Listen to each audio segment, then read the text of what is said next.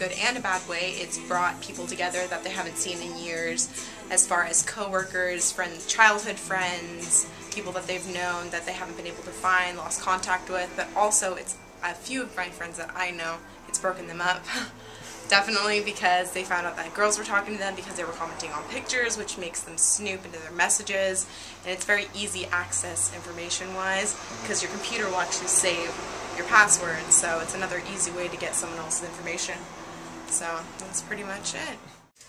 Social networking, specifically Facebook, has affected my life in a positive fashion, in that I'm from the East Coast, and that's one way. My family is there, and a lot of my ties that I have from when I was younger, and it's made the world a much smaller place. I'm in contact with these folks on a daily basis instead of prior to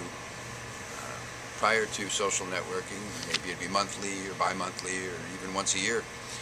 So, and not to mention locally, it helps to promote business and keep in touch on a daily basis with people.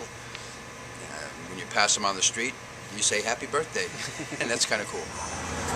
Social networking, mainly Facebook, has widened or broadened my circle of friends and brought me back into contact with more distant outlying family members that don't live near me.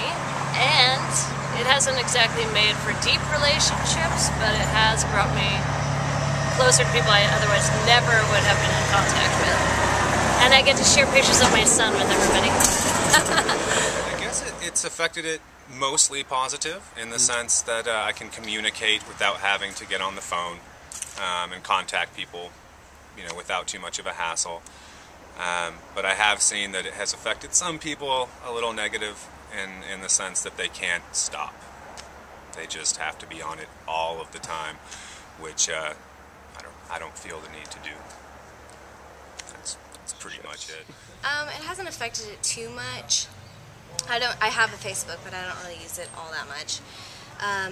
My husband doesn't have one because he doesn't really like it, so I don't spend a lot of time on it. I like to look and see what friends and family are doing, but I don't do too much communicating on it.